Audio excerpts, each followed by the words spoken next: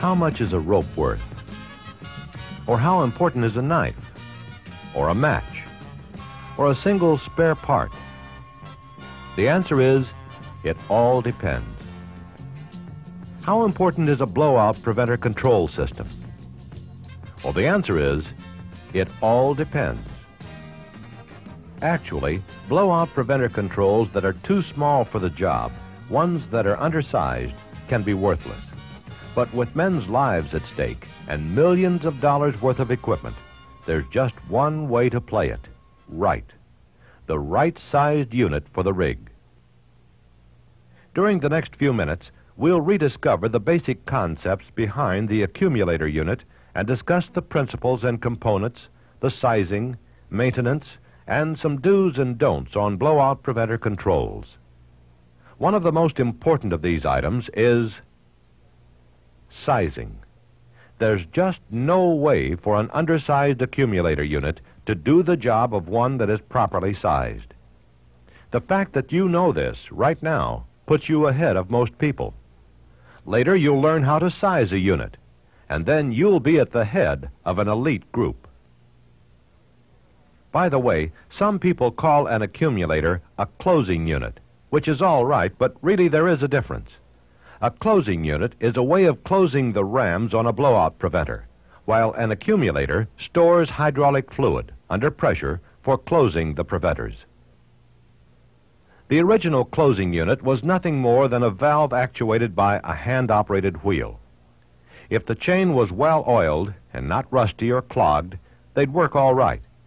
And if the threads were clean, and if there were no cuttings or sand in the preventers, hand wheels could close the ram in around 1.5 minutes to 2 minutes. Occasionally, however, hand closing units would take up to 25 minutes to close, and during a slow closing, high-pressure gas or sand could damage the ram faces, making them practically useless. One step forward from the old hand closing units was the use of pumps to close the rams. Sometimes mud pressure directly from the pumps was used. But this isn't really suitable, so it became clear that hydraulic fluid was the thing to use. This old-timer was first put into service in the early 50s. Notice that it's a closing unit, not an accumulator. It's just a pump and a tank of hydraulic fluid. No fluid is accumulated under pressure. The fluid was pumped to the blowout preventer stack with sufficient pressure to close the rams. There are many drawbacks to the old-time simple unit. The main disadvantage is that a pump that is able to deliver both the pressure and the volume needed is either too large, too expensive, or both. A modern accumulator simply accumulates hydraulic fluid under pressure for use in closing the rams in only a matter of seconds. In some ways, the accumulator is a lot like a storage battery that accumulates energy and holds it until there's a need for it. The basic concept of an accumulator is that nitrogen pressure, gas pressure, is built up in a tank or chamber as it left. The hydraulic fluid is forced into this same chamber, increasing the pressure as its center. Then, when the hydraulic fluid is needed to operate the rams, a valve is opened and compressed nitrogen forces the hydraulic fluid out as it right. You don't have to look very long to see that this basic system needs some polish. For instance, there needs to be some sort of stopping device to shut off the nitrogen to keep it from following the fluid into the lines. And two, some sort of working pressures need to be established. As for working pressures, 1200 psi is the minimum pressure needed to close an annular preventer on open hole. And since annular preventers can be damaged at anything over 1500 psi, the working limits of the accumulator were pretty well set. That is, from 1200 to 1500 psi. Since 1500 psi is the upper limit, it seems reasonable, as at A, to pre-charge the chamber with half that amount of nitrogen, or 750 psi. Then, as at B, enough hydraulic fluid is pumped in to bring the pressure to 1200 psi. At C, the fluid level is increased until the pressure reaches 1500 psi. the maximum allowable to avoid damage to the annular preventer. For a while, this 1500 psi accumulator was considered quite the thing, but it has a limitation. Note at left that it takes about 30 gallons of fluid to bring the pressure to 1200 psi. At right, you can see that only 10 more gallons are needed to bring the pressure up to 1500 psi. This means that there is only 10 gallons of working fluid. In other words, there's only 10 gallons of fluid available for use before the pressure drops to the 1200 psi minimum. Only 10 gallons of usable fluid out of an 80-gallon ball. Surely there must be a better way. What would you do to improve this system? Well, the first thing you might think of is to raise the precharge pressure. Before, we had 750 psi. Let's see what happens if we increase that pressure to 1000 psi. At A, a ball that has the proper working pressure to be able to safely withstand higher pressures is precharged to 1000 psi. At B, fluid is pumped into the ball and it reaches the 1200 psi minimum pressure sooner. At C, more fluid is forced into the ball until the pressure reaches 3000 psi. Notice now that there's 40 gallons of usable fluid. Now that's more like it. This is called a 3000 psi accumulator. Right now you're probably wondering why 3000 psi doesn't damage the preventer, because earlier we said that pressure in excess of 1500 psi could damage the annular preventer. Well, the 3000 psi system is built with a pressure-reducing and regulating valve that handles this higher pressure and provides enough volume to operate the rams. The pressure is regulated down to an acceptable 1500 psi. When we looked at this basic setup earlier, we said that working pressures needed to be established, and that we have done. But we also said that fluid had to be retained in the vessel so that hydraulic pressure would be maintained. So the question now is, how do we tell the bottle or ball not to let the fluid pass out? Here are two guided float accumulators. The ball accumulator on the left has, at number 1 to the right on the ball, an entrance for the nitrogen precharge. At 2, the port for the hydraulic fluid. At 3, a poppet valve that's closed by the weight of the float. And 4 is the float itself. This type of accumulator ball was the first offshoot of the original basic concept. While these are still manufactured, due to their relatively low cost, they do have a serious built-in weakness. They permit the nitrogen and fluid to come into direct contact with each other, and even though nitrogen is not highly soluble, some does become entrained in the hydraulic fluid. This means that nitrogen is lost, and consequently, effectiveness of the accumulator is lost as well. Nitrogen loss can be devastating. It's like taking a step backward to the times when lower pressure accumulators were used. When nitrogen pressure is lost, usable fluid is lost as well. To overcome the weaknesses of a guided float accumulator, the bottle-type separator accumulator was developed. Although balls are available, bottles are most often used because they are smaller, lighter, and take up less space. Instead of a float, this accumulator has a bladder of tough synthetic rubber that completely separates the nitrogen precharge from the hydraulic fluid.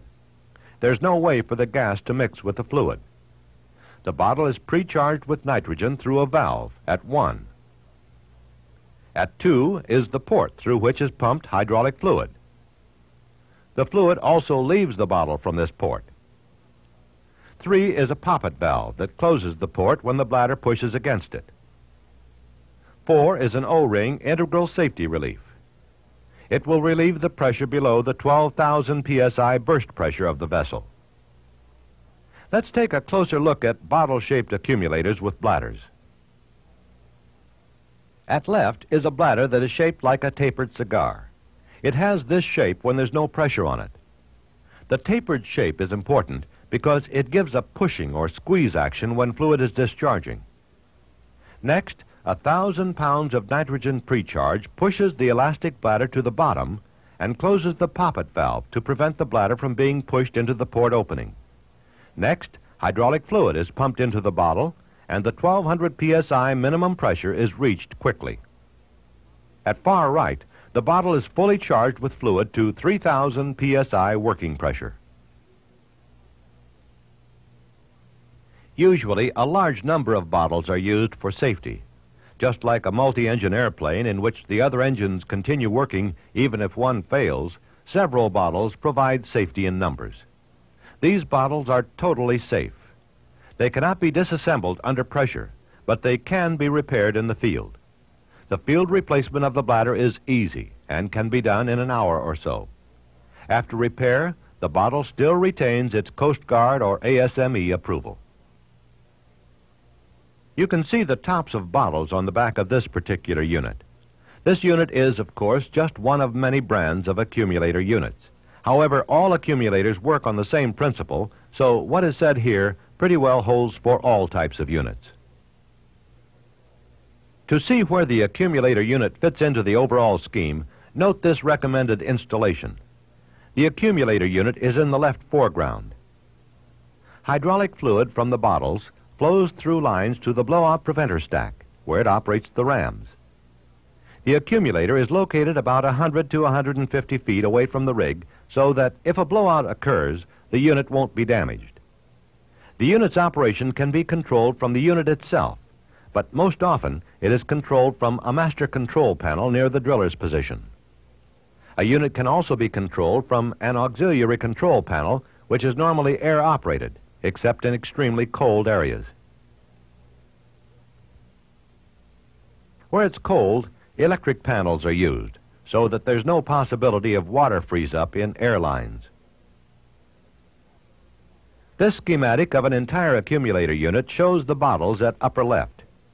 These are the bottles that store the fluid under pressure for operating the preventers.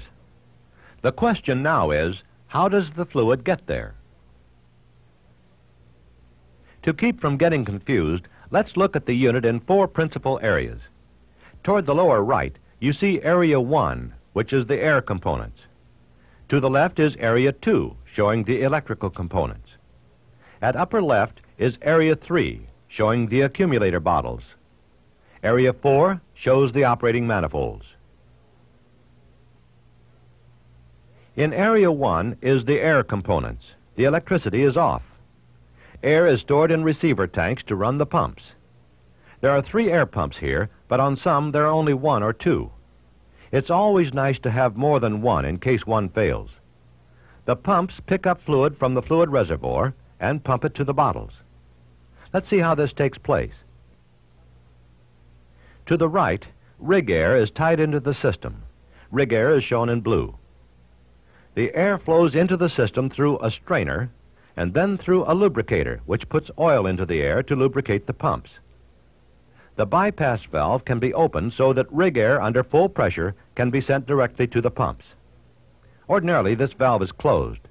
Normally, the air goes through the automatic switch.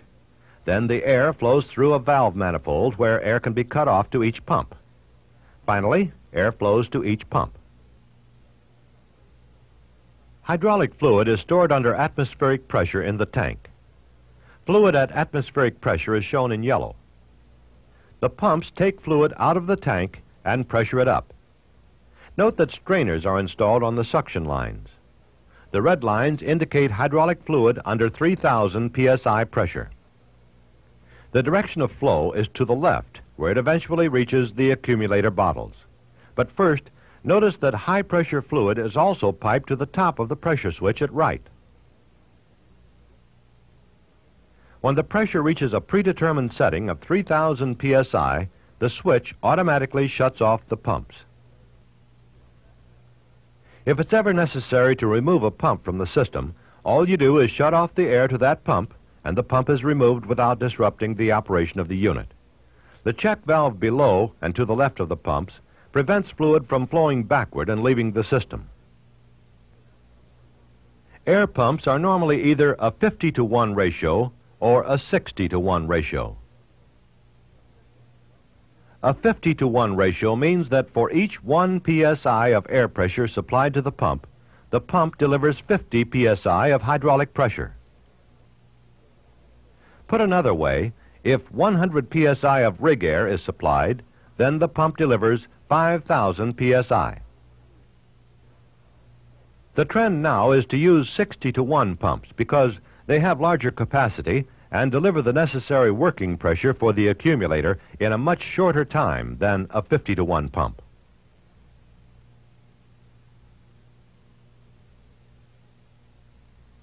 The electrical pump is similar to the air pump.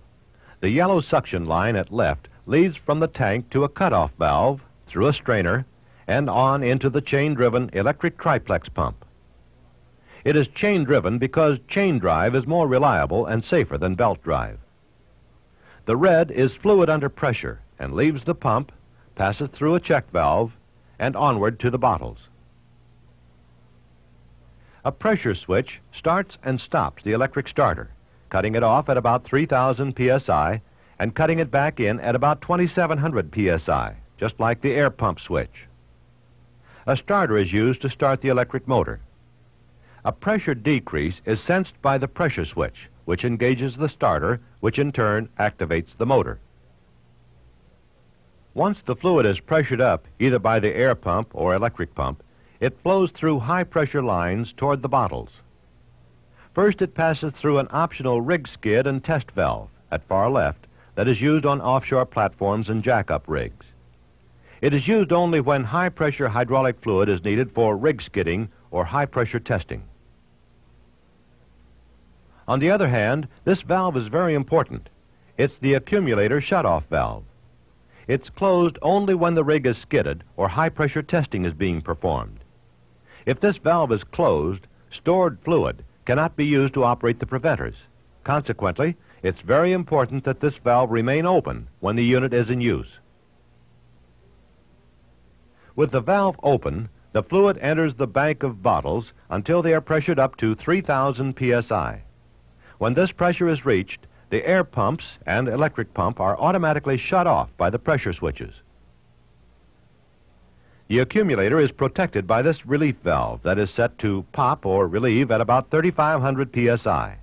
Should it pop, the fluid is piped through the yellow line back to the fluid tank. A pressure transmitter sends accumulator pressure readings to the control panels. Also tied into this line is a direct reading pressure gauge. Now let's look at the control manifolds.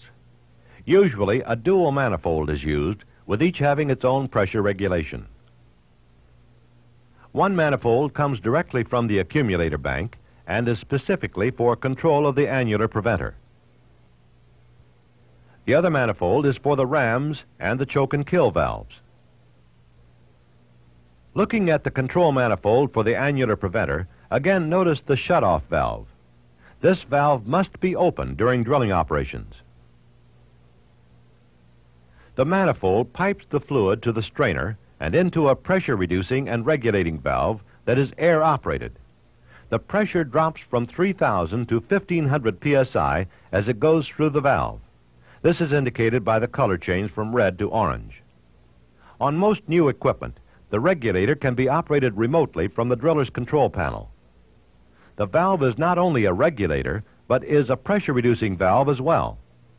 When the fluid from the accumulator bottles comes through this valve, the fluid pressure is regulated to the valve setting, maintaining a constant pressure downstream. Here, drilling fluid is seeping between the drill pipe and packing unit of the closed annular preventer. This points out that after the 1,500 psi closing pressure closes the preventer, the pressure-reducing and regulating valve should be adjusted to reduce the closing pressure to some value below 1,500 psi. Reduce the closing pressure just enough to allow seepage. The seepage lubricates the packing unit to give it longer service life as the drill stem is moved through it. As the tool joint forces the rubber element open, the fluid pressure on the closed side of the preventer increases. The valve senses this increase and dumps some of the fluid through the yellow line back to the fluid reservoir. As the tool joint leaves the preventer, there is a decrease in pressure on the closed side and the valve correctly compensates. Other components of the annular preventer manifold are the four-way control valve, bottom right, the pressure gauge, right, and a relief valve at left. One more important valve on this manifold is this one. When this accumulator bleeder valve is open, all the hydraulic fluid is bled from the bottles into the reservoir. This is for moves. Normally, the valve should be closed. Sometimes when a man forgets to close this valve, he wonders why he can't get accumulator pressure built back up. Of course, the problem is that all the fluid is just circulating back into the tank. This is the manifold that supplies fluid pressure to the four-way valves controlling the ram preventers and the choke and kill valves. Under normal conditions, in order to prevent excessive wear on the elements within the preventers, the fluid pressure is reduced by the regulator from 3,000 psi to 1,500 psi. However, under blowout conditions, or when extremely high well pressures are encountered, it may be necessary to apply the full 3,000 psi to the rams. By opening this bypass valve, a full 3,000 psi flows to the four-way valves and onto the preventer. This high energy availability assures fast positive closing of the preventers to prevent damage or wear to the rams from sand or high-pressure gas blowing through the annulus. When a full 3,000 psi of fluid is applied to the manifold, the regulator doesn't feel the pressure increase because of the check valve. The pressure gauge on the manifold shows the pressure being applied. When the preventers are operated, the accumulator pressure drops, and this drop automatically starts the pumps. Now let's look at some do's and don'ts about maintenance. Maintenance, of course, varies from rig to rig because some operators use and test the equipment frequently, while others do so only rarely. As a rule of thumb, check the components at least every 30 days until you can establish a maintenance program that fits your use. The air strainer element, where rig air enters the accumulator, should be removed and thoroughly washed. The air lubricator should be kept filled with a light 10-weight oil. Check the pump packings. Keep them tight enough so that the pump plunger packing doesn't drip, yet loose enough so that both the plunger and packing receive some lubrication. But don't over-tighten the packing because you'll overload the motor and burn the packing. The suction strainer that filters the fluid for both the air and electric pumps should be removed and washed. The oil bath for the chain and sprocket drive on the electric pump should be kept full of heavyweight oil. Occasionally, remove the bottom drain plug to drain any water that may have accumulated there.